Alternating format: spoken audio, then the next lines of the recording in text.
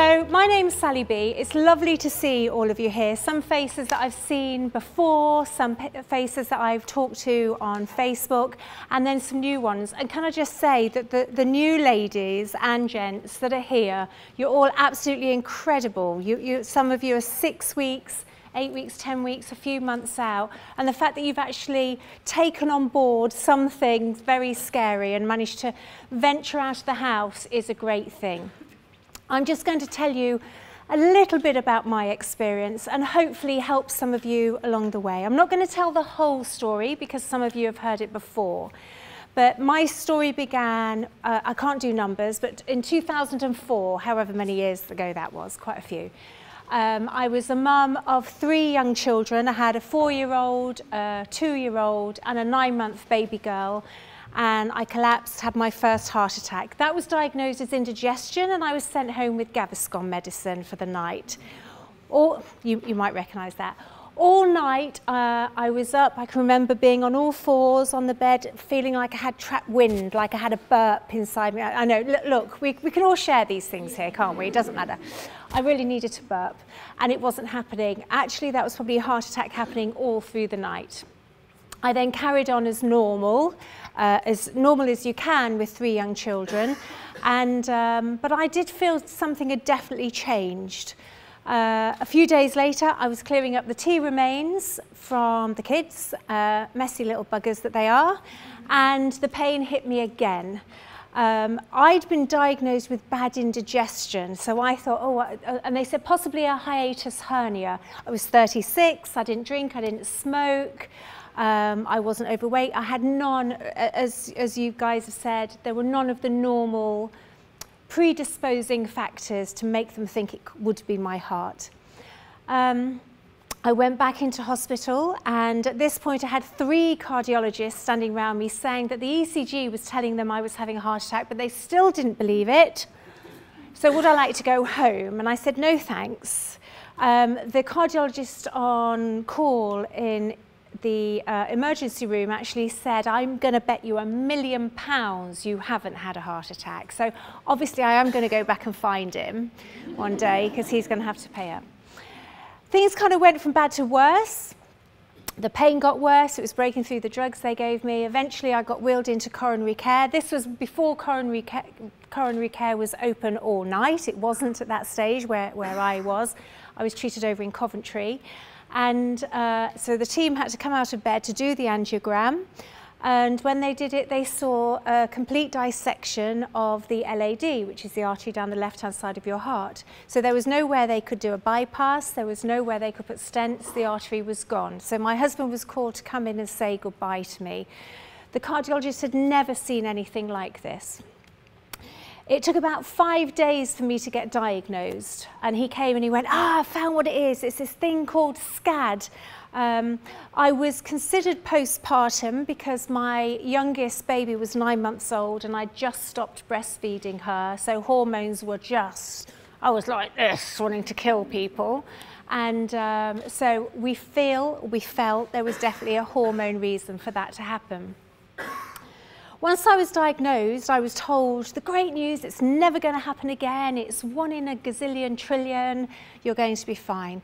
So that's where I want to pick up the story for lots of the new people, because I can help you feel better about where you are right now. Because it's your heart, it plays with your head. Do you get that? If you had had an attack in the thigh muscle, and at the end of the day, that leg felt tired, you would milk it for all you could. You would have that leg up and say, oh, bring me a cup of tea, darling. I can't possibly do the hoovering. It wouldn't play with your head at all because it's your thigh. Thighs don't play with heads. But because it's your heart, it plays with your head.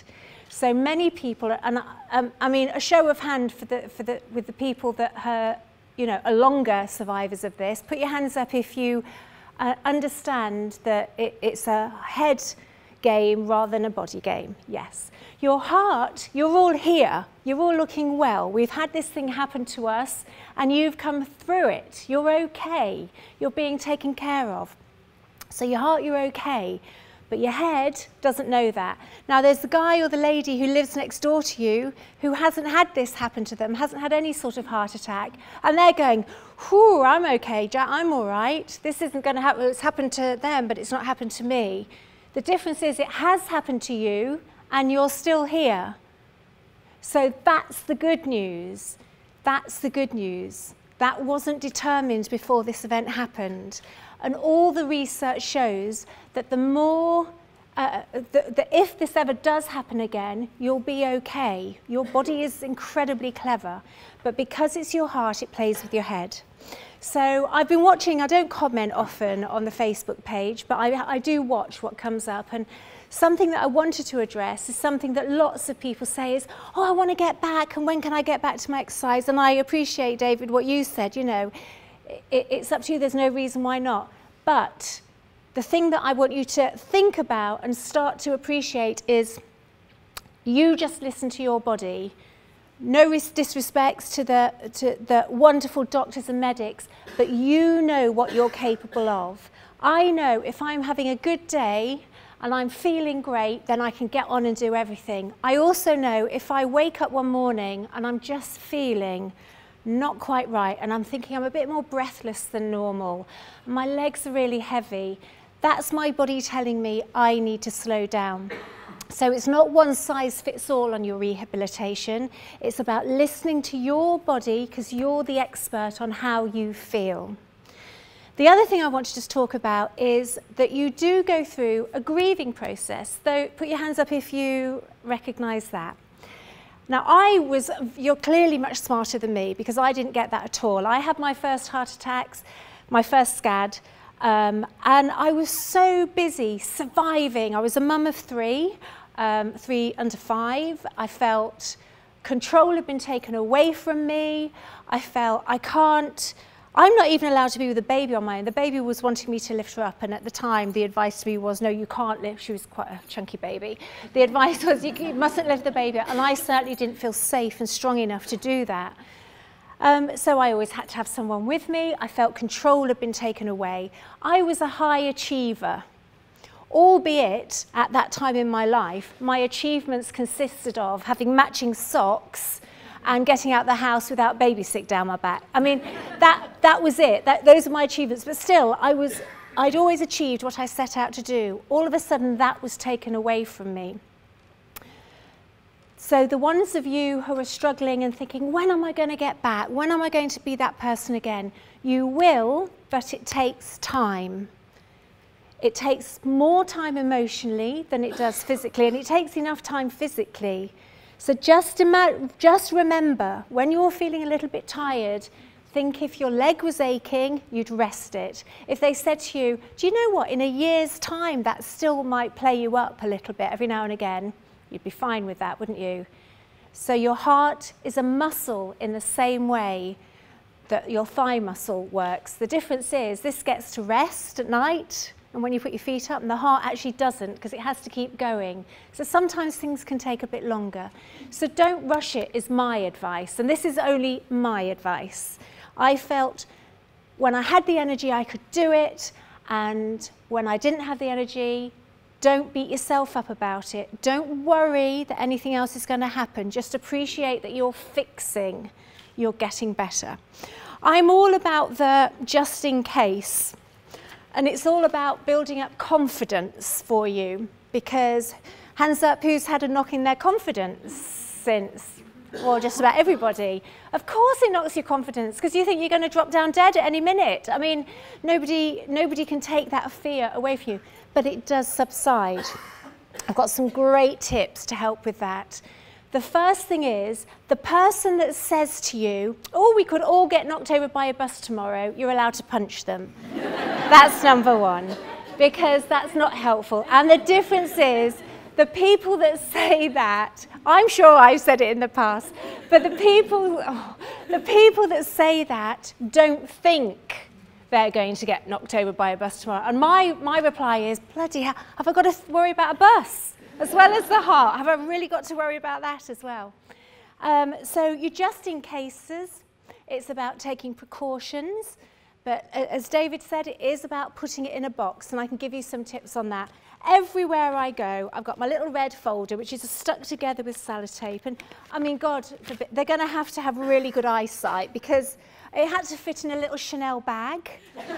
So I had to do it really small. So I've got a really little copy of my ECG that fits in a Chanel bag, and a letter, and you've got it tattooed on you. Perfect. Well done. Yeah, well done. So it's a case of taking things with you. Always have the red spray with me. And in the early days, it really helped to say to people, if I was out with groups of people, it would really help me to say, look, if ever I don't feel unwell, I've got these in my little Chanel bag. Okay? And this is what you need to do. Because it would just be a case of sharing the information to make sure that you felt better. And it's about alleviating stress off your shoulders. When we talk about recurrence, I was meant to be at the last conference 2 years ago, and very sadly I didn't make it because unfortunately I had a recurrence. However, what I want to say to you is, what you were talking about, the different risk factors for it. I have FMD, we think. I had a complete dissection of the LAD artery. And then 2 years ago, a week before I was due to come and talk at the conference, on my birthday, I fell over, nothing. I like to say my husband pushed me, but he didn't. I fell over, landed flat on my face, completely bashed up my face and broke my elbow. For the next hour after that happened, I was like this giddy, crazy woman who was waving my arms out. And apparently that was adrenaline. I think I'm like that most of the time, but apparently that was adrenaline. And it wasn't till an hour later that I went, ow, what's happened here? X-ray, sure enough, I'd broken my elbow. A week after that, I woke up and I had the same pain. Now, those of you that worry about recurrence, I'd got to the stage where I didn't worry about it. I'd done 12 years, and I absolutely swear if I hadn't have had that fall and that whoosh of adrenaline in my head, that's what caused the next one. So I think the fear of recurrence is always, always there for you.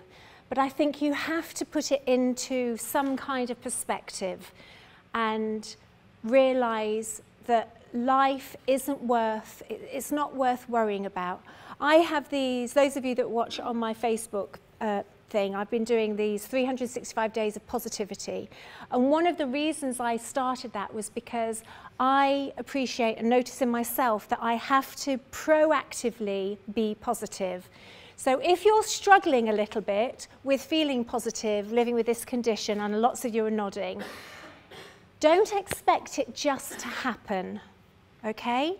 But you can help it along and you will get there. Don't expect it just to happen.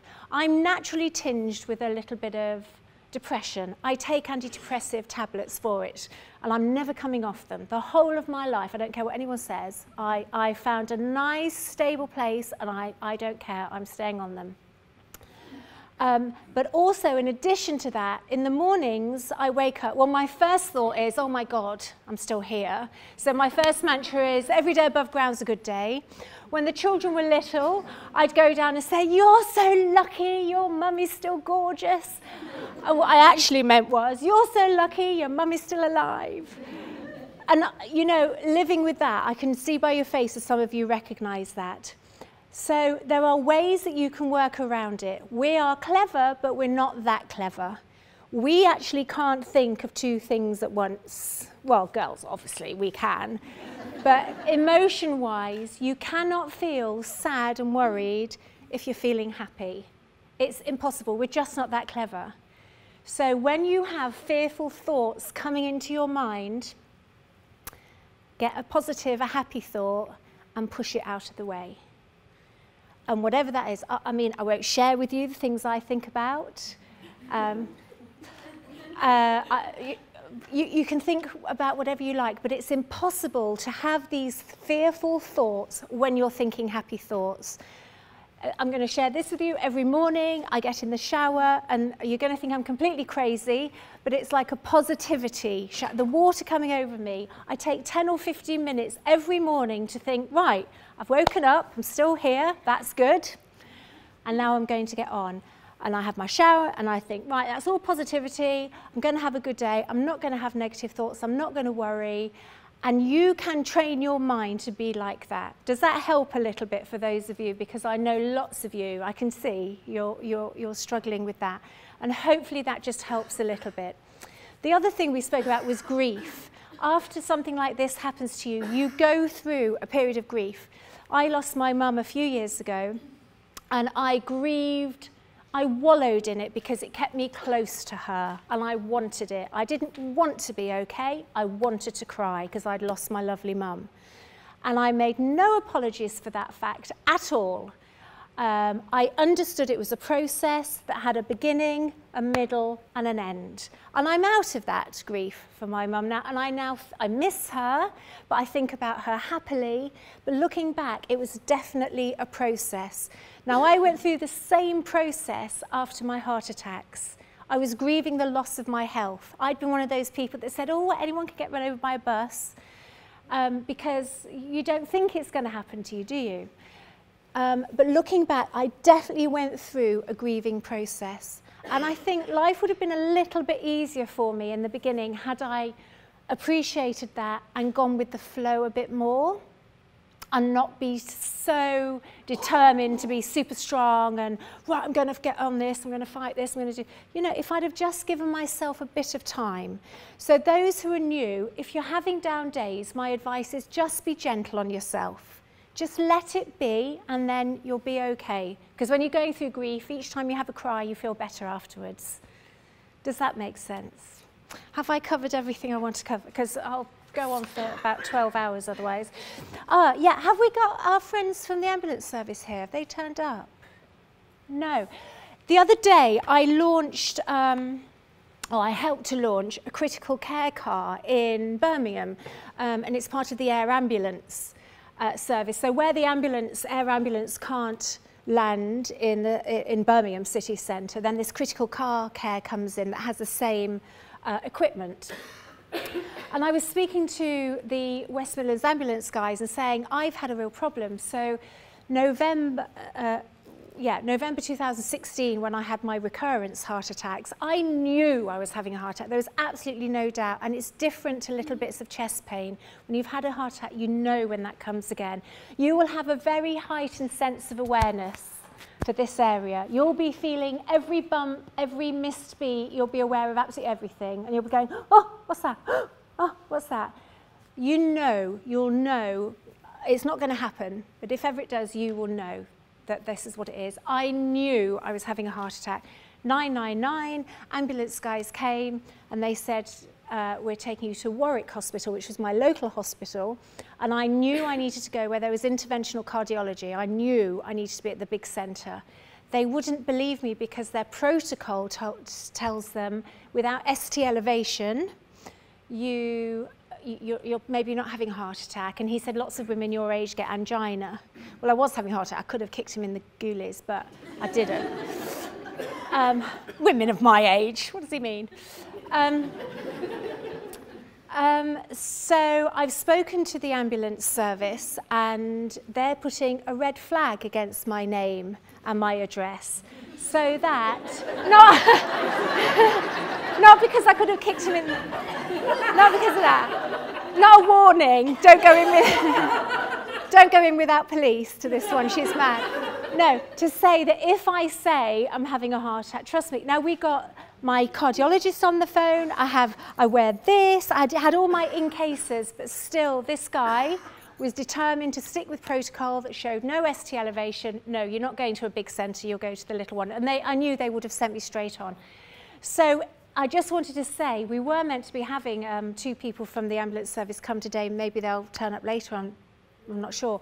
Anyway, if you want advice about that you can speak to them and say, look, this is my condition and this is what I want noted. Because we're so rare, we don't necessarily show in the same way. So I wanted to make sure I mentioned that. I think that's about it. The other thing is, when I say you're getting over your grief of this thing happening to you, and you're probably saying, but will I ever feel like me again? Will I ever feel like me? You absolutely will. And life afterwards is good. Now, I, of course, wish this hadn't happened to me, because I wish I didn't have the health issues I have now. But I cannot say life is worse because it happened. I would have to say life is better. And that's the truth. That's absolutely 100% genuine. I think I know what life is about. I believe I know what's important.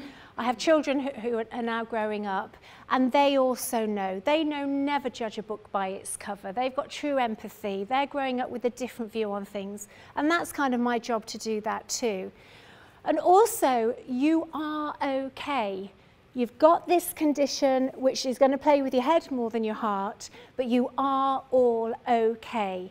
And you will get to this tipping point where you see that life is good. And once you reach that tipping point, you're not there yet, some of you, and it does take time. But once you get to that tipping point, you won't look back. And you won't be thankful it's happened to you, but you've got two choices. You've always got two choices.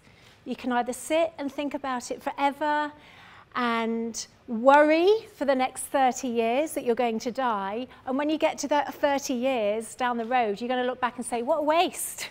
What's the point? What's the point in that?